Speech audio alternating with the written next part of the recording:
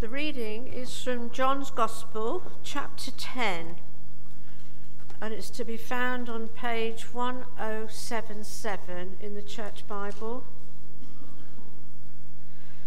John chapter 10, starting at verse 22. The unbelief of the Jews. Then came the Feast of Dedication at Jerusalem. It was winter, and Jesus was in the temple area, walking in Solomon's colonnade. The Jews gathered round him, saying, "How long will you keep us in suspense? If you are the Christ, tell us plainly." Jesus answered, "I did tell you, but you don't believe. The miracles I do in my Father's name speak for me. But you do not believe because you are not my sheep. My sheep listen to my voice. I know them, and they follow me. I give them eternal life, and they shall never perish. No one can snatch them out of my hand. And my Father, who has given them to me, is greater than all. No one can snatch them out of my Father's hand. I and the Father are one."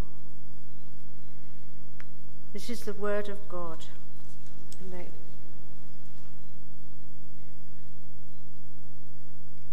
Be bold and courageous, Vicki, is what God's telling me right now.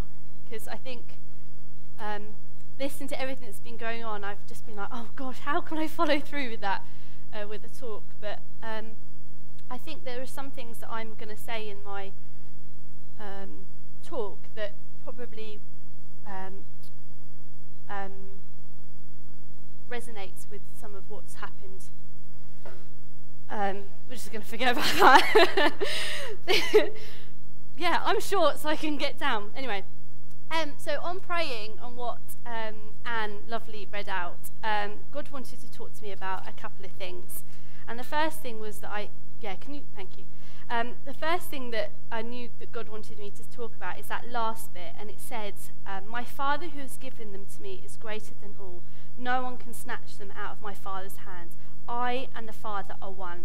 And it just reminded me that God is never going to let us go in any situation, and as a church, God is never going to let us go. I'm like going, thank you. That's better. Thank you. That's perfect. Cheers. Yeah, it reminded me that God is never going to let us go. Even if we go far away from him, even if he is so close, he's never going to let us go. And once we've accepted him in our hearts and in our minds, he's always there. Obviously, some of you know, most of you know, I work within Azalea. And I work with a lot of women. At the moment, I'm working with 86 women. And some of these women, I find it very, very hard to work with. Because of their personalities, they grate on me.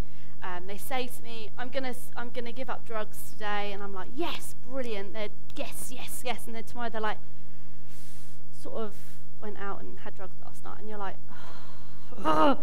And it gets so frustrating at some points. But with the grace of God, I say, okay, let's start again.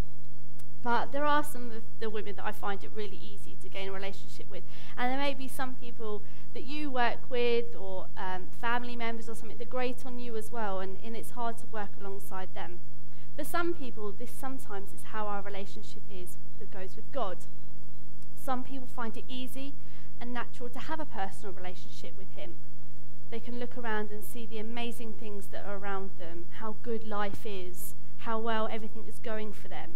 It's easy for them to believe in a God who loves them. However, there are some people that do fall victim of everything in life that can throw at them. People they love and fall ill and pass away, friends move away, family members fall out, ill, just their life, they just feel like everything is at them. And a couple of years ago, I felt like that. In the year 2013, at the start of the year, I was planning on going on a DTS in January 2013, and I was ready for it, and the church were like, yes, Vicki, you can do it. And then suddenly, my mum had cancer. And you all know how close me and my mum are. I was like, I'm not leaving my mum. No way. So that was the first thing. The second thing was I realised towards the end of the year that I was in a verbally abusive relationship with someone who is the most unhelpful person in the entire world. And I wouldn't believe it to anybody. People were saying to me, Vicki, and I just was not believing it. And I was believing the lies that this person was saying to me. No one's going to love you. No one's going to take care of you. I'm the only person that's going to do that. Your church are turning you against me because of And I was believing it, and I was believing it. And then the third thing was that my grandma passed away. And again, me, my mum and my grandma, we were a really close-knit group. And losing my grandma was like losing my left arm. And it was just horrific. So that year, I just felt like everything was being thrown at me. But on the 1st of January 2014, I applied for a DTS. And then that year, I went and did a DTS. And I got to go to Thailand and Cambodia and Laos and Myanmar and loads of other places. So I believe that we go through a struggle, but there is always something good that turns around. I had to go through a year of battling through the good and the bad, battling through the lies that I was believing, battling. And then there was glory, there was the light at the end of the tunnel. But do you know, I thought God was so far over here, but actually, he was right there at all times.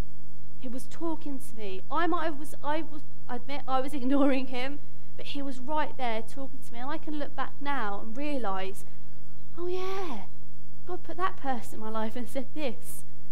God said that. And you realise that back then, you think, oh, that's why it did that.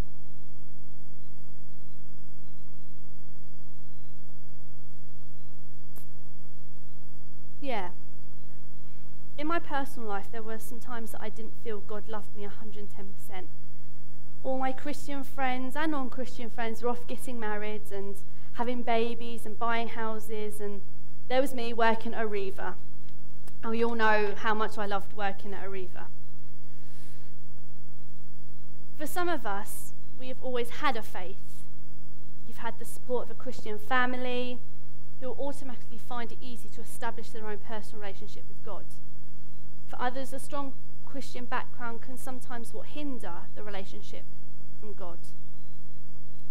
Some people's experiences of their father can also be bad and sad and upsetting. And some of you know my relationship with my father isn't the best, but that is turning around a corner because I'm starting to write a letter. The first draft was the most horrendous letter in the whole entire world, and someone had to sort of go, let's start again, Vicki, let's rip this up and start again. But again, sometimes can affect the attitude towards our Heavenly Father. And indeed, our relationship with him has to break through this. And I'm still breaking through that. And that is a lovely song, the Father song. I absolutely love that because I don't resonate that with my Father. I resonate that with my Heavenly Father. And I can say, yes, it's who I am, and I'm loved by him because I know that God loves me. Whilst others will be drawn to this loving Father if their own human one was not around or is not present. But I want to encourage you to put aside those feelings and experiences if you haven't had an amazing relationship with your father or with a parent. I want you to try and put those experiences and feelings aside and let the deep relationship that God wants with you to happen. And I think, again, it's that opening the zip of the heart and letting God in and minister into your heart as well. I want to let you know that no matter how the other relationships in the life are going, it's always possible to have a fantastic relationship with God, and also that it can be a personal one as well. Because of Jesus, that you can approach God on a personal level and be welcomed and loved in a way that is always accepting as nothing else they will have ever or will ever experience. Having that experience of being near God, and we all felt that just a minute ago when we were in that worship. Each and every one of us felt the Spirit of God. Some of us more, some of us less, but we followed where the Spirit wanted to take us. And I was sitting next to Hannah and I was like, it's 11:30. I've never started to talk at 11:30. But I thought it didn't matter about time because we're just spending it in God's. And even if Glyn and Andrew came up to me and said, actually, Vicki, we want you to do a talk another time. We just want to follow the Spirit, and that's how it's meant to be. We've just got to be led by the Spirit. I want to also make sure that you know that when it comes to a relationship with God, it gets personal. And I mean it gets personal because he's the only one that knows what's going on. I was so oblivious to some things, but God clearly knew what was going on. And someone said to me a couple of weeks ago, I visited church, and someone said that, and some of you might agree with this or disagree with it, but someone mentioned to me, when you become a Christian, people say to you, become a Christian, life will be easy, it'll be lovely, full of roses and everything.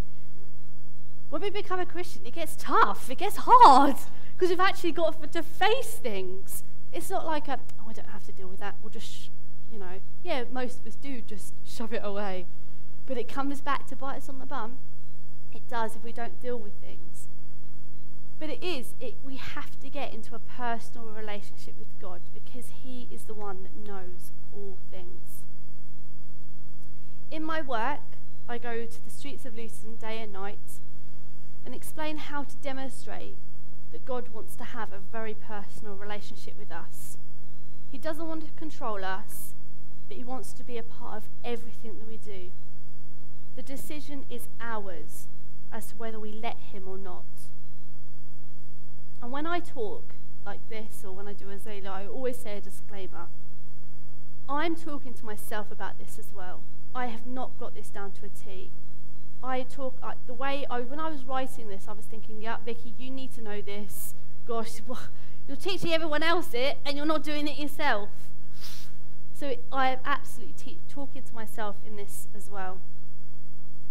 God is many things to us, but there are many things that we may not consider that God is, which will help us understand better why he's so keen to have a relationship with us.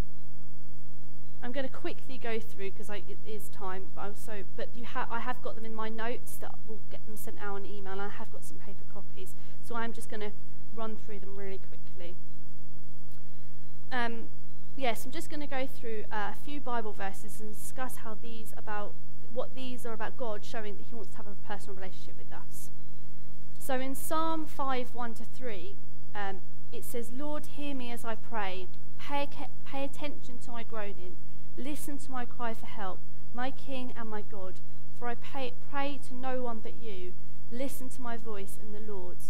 Each morning I bring my requests to you and wait expectantly. That is talking about our personal God. We can say that is your personal God. It's my God. He's our guide in Psalm 5:8. Lead me, Lord, in your righteousness because of my enemies. Make your way straight before me. He will guide us in the right way. He is our shelter in 5:11. But let all who take refuge in you rejoice. Let them sing joyful praises forever. Spread your protection over them, that all who love your name will be filled with joy. He is our shield and our protector in Psalm 5:12 as well. Surely, Lord, you bless the righteousness. You surround them with your favour as with a shield. He is our deliverer. He wants good things for us in Psalm 71:4. Deliver me, my God, from the hand of the wicked, from the grasp of those who are evil and cruel. He is worthy of our praise, again in Psalm 71:14-17. As for me, I shall always have hope. I will praise you more and more. My mouth will tell you of righteous deeds, of your saving acts all day long. That I know not how to relate them all, I will come and proclaim your mighty acts. Sovereign Lord, I will proclaim your righteous deeds, yours alone. Since my youth, God, you have taught me, and to this day I declare your marvellous deeds. He is always with us in Psalm 139:7-12. Where can I go from your spirit? Where can I flee from your presence? If I go to the heavens, you are there. If I make my bed in the depths, you are there. If I rise in the wings of the dawn, you are there. If I settle on the far side of the sea, even there your hand will guide me, your right hand will hold me fast. If I say, surely the darkness will hide me, and the light becomes night around me, even the darkness will not be dark to you. The night will shine like day, for darkness is as light as you. And he is our creator. And again in Psalm 139:13. For you created my inmost being. You knitted me together in my mother's womb. God chooses us because he thinks that we are worthwhile. He made us in his perfect image. Even though we are sinful and so not perfect anymore, he still wants us for who we are. However, it is up to us to decide if we want him or not. God doesn't force us into a relationship with him, but he'll always be there for us. And when we do decide we want to accept God or carry on letting him in for who he is, it's like he accepts us for who we are. The last 6 weeks, that my anxiety levels have shot really high at all times, and I had to go to the doctors about it. But I knew God was around me, and I knew that he was close, but I kept feeling like, you know, when on a TV you haven't got the aerial properly done and it's those static black and white lines, so you can sort of see the picture and you can hear the voice, but no one really wants to watch it because you can't see it. But I felt a bit like that. God was on the other side of the TV screen, all this is static. So I could hear God, but I couldn't see him. He was at this distant place. And I realised that there were loads of things that were getting in the way of my relationship with God. I had to strip back. I had to stop working for a couple of days. I had to stop doing things with my friends. I had to turn my work phone off, try to stay off Facebook as much as I could. I had to really strip back on what was getting in the way of me and my relationship with God. And then building it back up again. And realising, is this helpful or not? Are these things in my life helpful or not? Speaking to my friends as well about how I was really feeling. About the loss of one of the women that I lost a couple of weeks ago. Facing up to the fact that she had died. And I think I was putting on this big front of, I'm okay, I'm Vicki, I work for Azalea, yes. And actually underneath, I was a crying little girl because I lost a precious, precious woman for all the wrong reasons. And I felt like I had let her down. I felt like I'd let all the other women down. But actually, she wanted to go home. She knew God. She knew Jesus so much. She just wanted to go home. And she said, she died on the Sunday. And on Wednesday that I saw her, she just said, I just want to be with God. I just want to be without pain. I just want to be with God. And then within 24 hours, she'd commit suicide. But it was that whole of, it's my fault, oh my gosh, what did I do wrong type of thing. And having them being accountable to me as well. And I said to them, look, I need you to be accountable for me. If I say something that you think that, like, hold on a minute, Vicki, I need you to say to me, hold on a minute, Vicki, you need to rethink that. And I'd also forgotten about the truths in my life. So at 2 a.m. one morning, when I couldn't sleep, I started writing post-it notes. If you could put the picture on the screen for me, lovely. This is my mirror in my bedroom. You've all been to my bedroom. Welcome. So at 2 a.m. one morning, I started writing truths on my mirror. And just a few of the post-it notes, they say, the best is yet to come. Keep God as your first love. Trust God on a daily basis. I'm a child of God. I am loved. I am fearfully and wonderfully made. Nothing is bigger than God. God does not reject his children. God has everything in hand. I don't have to worry. And this is a really hard one, and I had to write it. you are beautiful, because I don't believe that, and I will admit that in front of you all now. I don't think I am at all. But I believe that God thinks I am. So I have to believe that God thinks I am, and then I will get to the point that I'll go, yes, I am beautiful. But right now, I won't say that.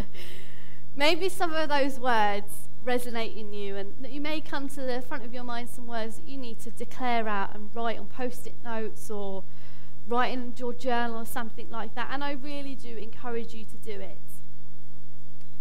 He is our personal God and our guide. He is our shield and our shelter. He is our deliverer because he wants good things for us.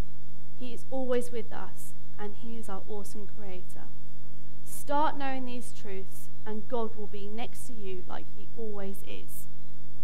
Having a personal and honest relationship with God is so powerful and is so liberating.